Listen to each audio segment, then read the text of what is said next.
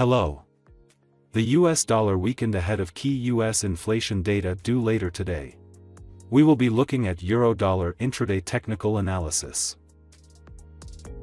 The US inflation rate for June is expected to slow to 3.1% year-on-year, while core inflation is anticipated to be unchanged at 3.4%. Meanwhile, weekly initial jobless claims are estimated at 240,000. On a 30-minute chart, euro-dollar stays on the upside. The pair has once again rebounded from levels close to 1080.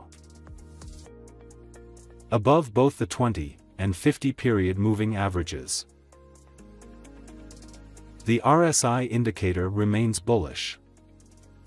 Above the intraday key support at 10815. Watch 10855 and 10870 on the upside. Alternatively, a break below 10815 would open a path to 1080 and 10785 on the downside. Thank you for watching. Don't forget to visit our website at tradingcentral.com and all of our social media channels. Trading Central disclaimer.